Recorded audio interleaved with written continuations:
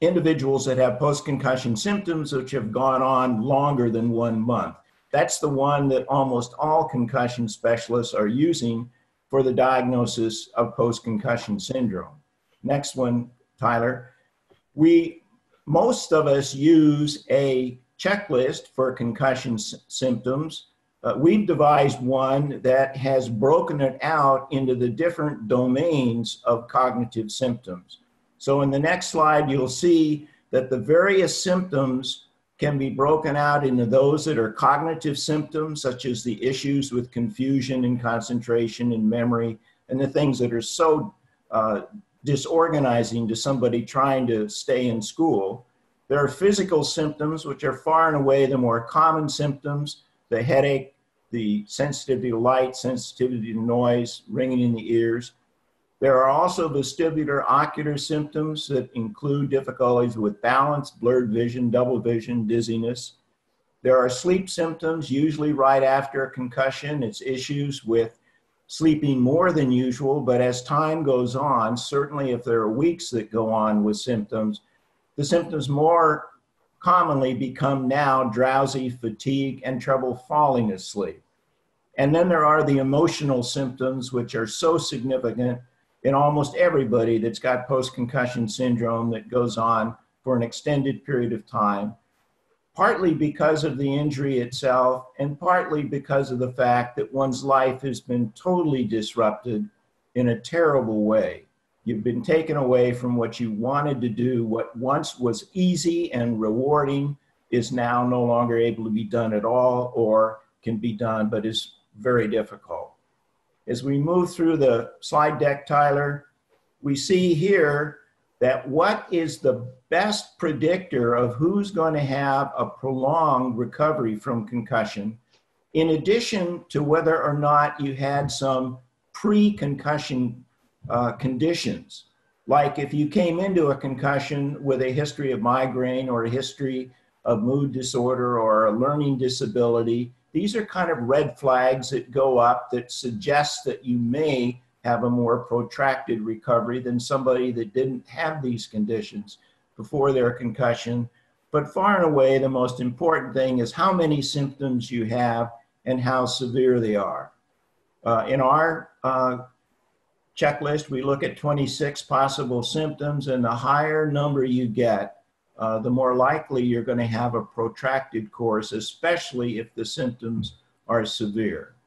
As we see in the next slide, the examination that the doctor is going to do on you for your concussion, in addition to going through the premorbid conditions you may have had before the concussion and going through the concussion symptoms that you have, he's going to carry out a neurological examination that's going to focus a lot on cognitive functioning.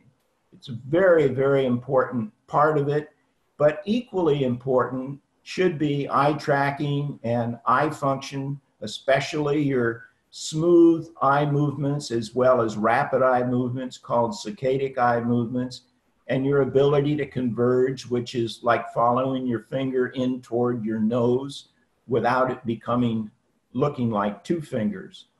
Balance is another major area that's assessed, and very commonly with concussions, especially those where there's been a whiplash injury, neck pain and pain up the back of the head, cervicogenic symptoms are very, very common. As we see in the next slide, the initial treatment for concussion is rest and adjustments to work, to school, avoiding obviously going back to any sports until one is asymptomatic, and especially trying to avoid any further head trauma, limiting one's time with screens. These are things which pretty much was the treatment of choice for concussions 10 years ago. But over the last 5 years, especially, after an initial period of rest, next slide, we see that what we're really focused on are therapies. And these therapies were published a few years back by a group of us that met in Pittsburgh and had this conference. And the therapies, as you'll see in the next slide, focus on your constellation of symptoms. In other words, for the ocular symptoms, you're referred for ocular therapy, where saccadic eye movement, smooth pursuit, convergence testing, and training is carried out. For the vestibular symptoms or balance symptoms, it's a vestibular therapist. For the cervicogenic symptoms, it's cervicogenic physical therapy. And for the cognitive symptoms, it's referral for cognitive therapy, which is partly going through exercises, but mostly learning different ways of better retaining information, understanding how important it is, especially with post-concussion syndrome, that you have a quiet background, that you're not distracted while you're trying to concentrate. And also, most people find that they can learn a lot better by having not just visual learning, but auditory learning as well. So taping what you're trying to learn, listening to audio tapes, all are very helpful. In the next slide, we see that these different therapies are integrated because most people with post-concussion syndrome are not just going to have one symptom. They're not just going to have cognitive issues. Most people are going to have a combination. And so it involves often working with more than one therapist. And when the therapies are not in and of themselves as helpful as we would hope, the next step is pharmacy, and we see for cognitive issues, for emotional issues, next slide, for depression and anxiety issues, we have therapies that are of the pharmacy nature that can be prescribed, but we use that as a last resort. Now that's kind of what happens in the center normally. And that's what would happen in most concussion centers, we would hope, across the country. But these are very unusual times, obviously, with so many of us now sheltered in place. But this need not necessarily make things worse, and it might actually provide some opportunities for improvement that wouldn't have been there if we didn't have the chance to shelter in place. Right now, we're only able to do telehealth calls from our center, for instance. We can't have patients come in because all outpatient patients have been kept out of the hospital, as have visitors as well, because of the concern about the contagiousness of this COVID virus.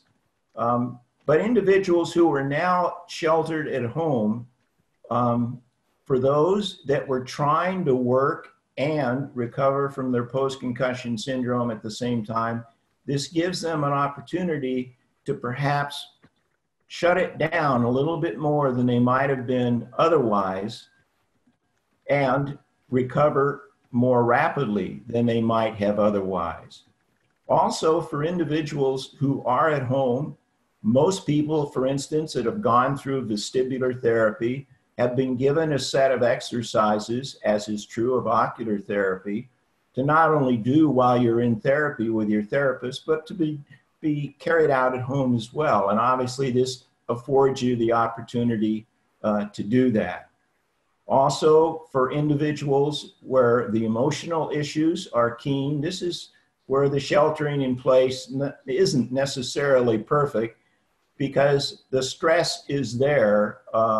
Anybody obviously is concerned about whether they or their family, especially elder members of their family, may contract this virus. Stress is not a good thing. It aggravates emotional symptoms, but it clearly makes one think about the importance of what we're going to close with today, which is meditation, but also things along that same line like mindfulness and biofeedback.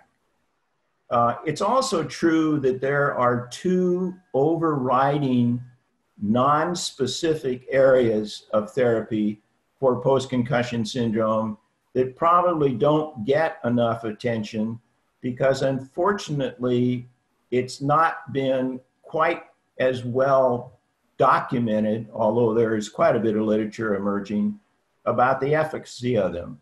And I'm referring to diet and I'm referring to exercise. And let me start with diet, not just with individuals with cognitive issues, but primarily for that group. Diet may help your symptoms, and the diet that certainly has gained the most acceptance in not just post-concussion syndrome, but in the dementia field has been the Mediterranean diet, where we're getting away from processed foods.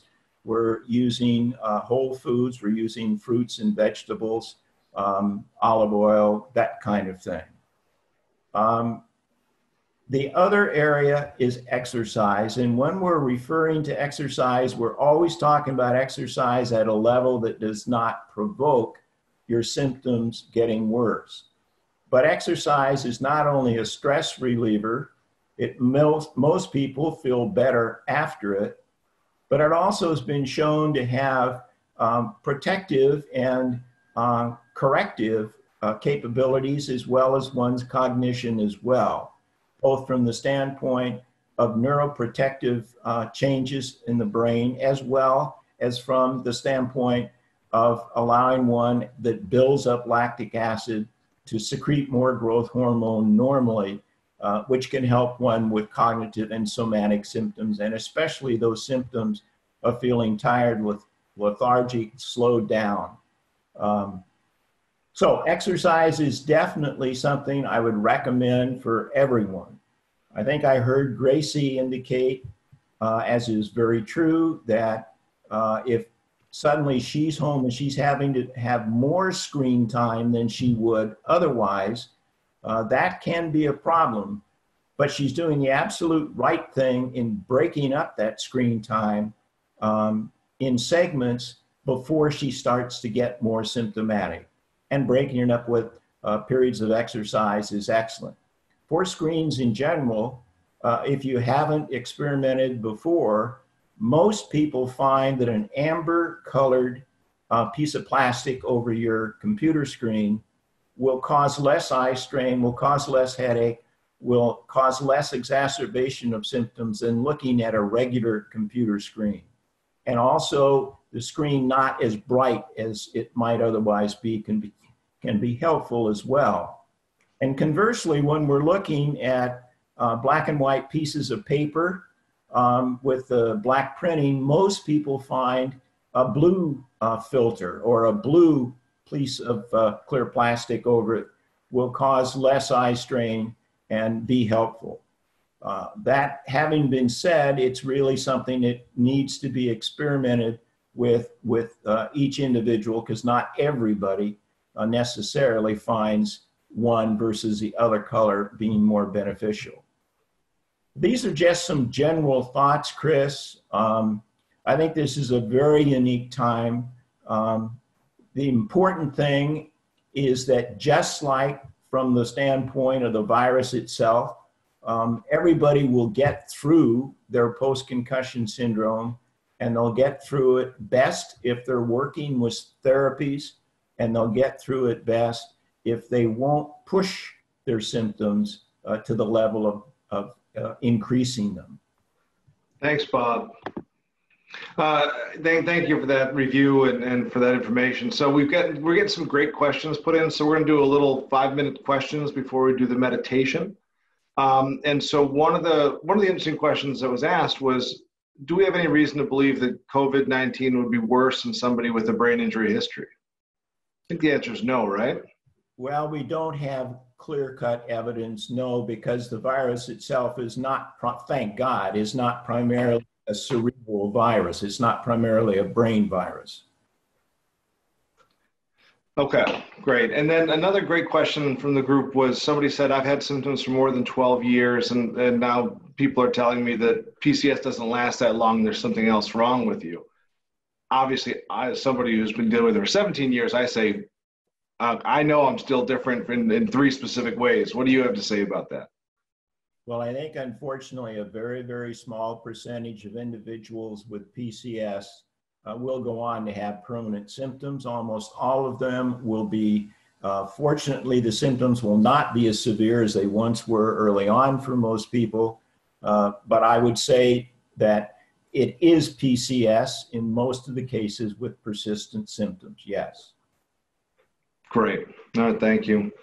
I love the chat going on. I see a lot of people mentioning online support groups, other things that we're gonna start to build a list and send it out to folks. So feel free to send those along. Somebody asked about concussion glasses. Is that helpful? Concussion glasses. Yeah. I'm not aware of concussion glasses per se. We do indeed use colored glasses for individual with light sensitivity.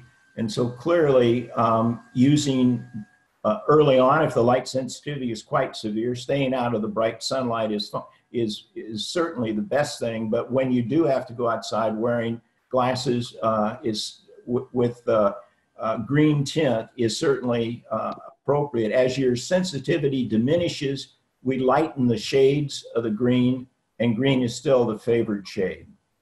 Okay.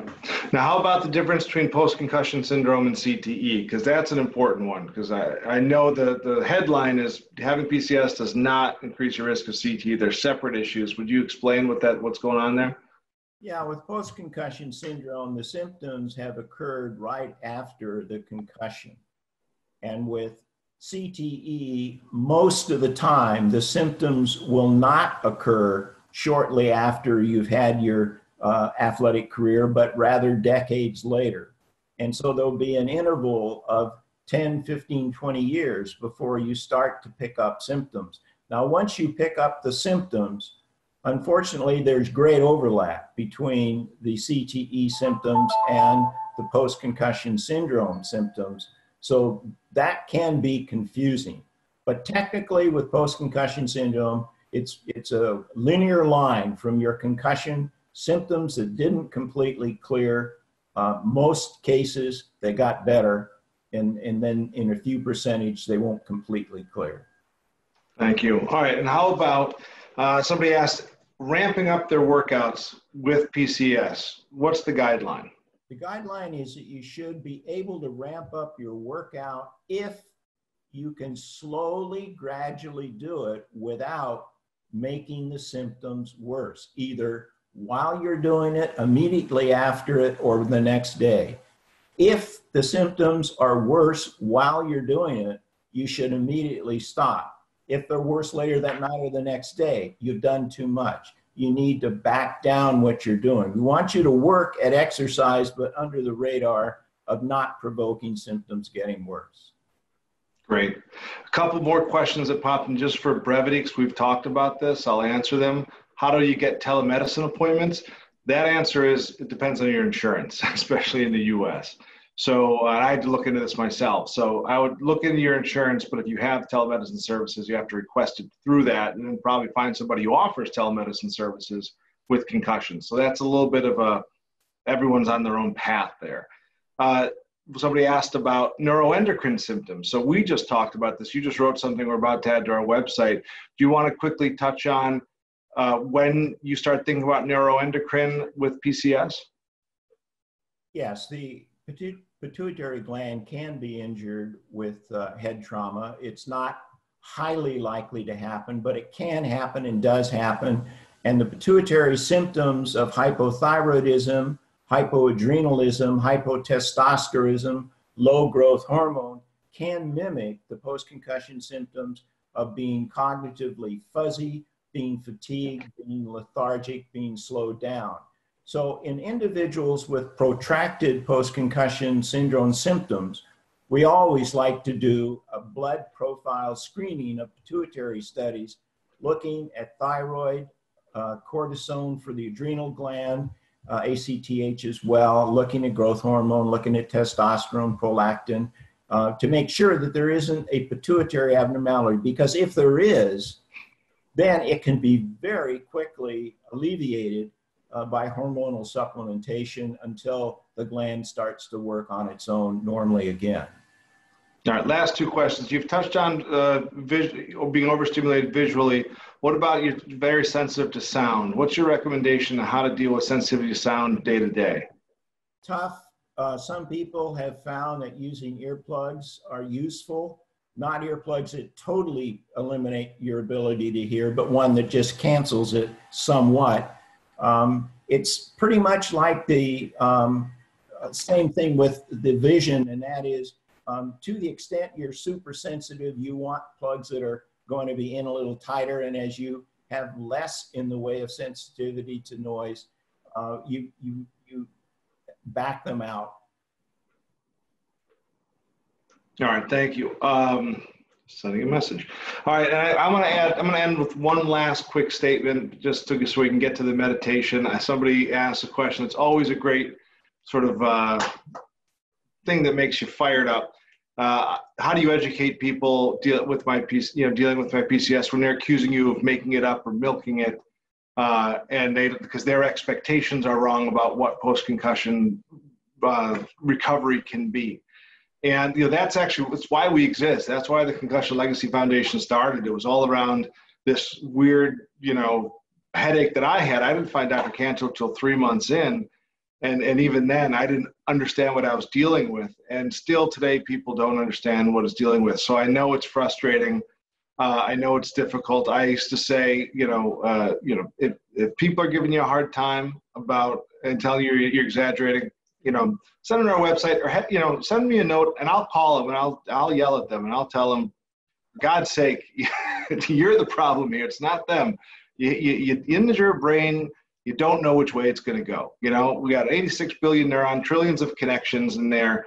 You rattle that cage and things can change. The message here and the overall message of all this is we know it stinks. Everybody here appreciates it. We're with you.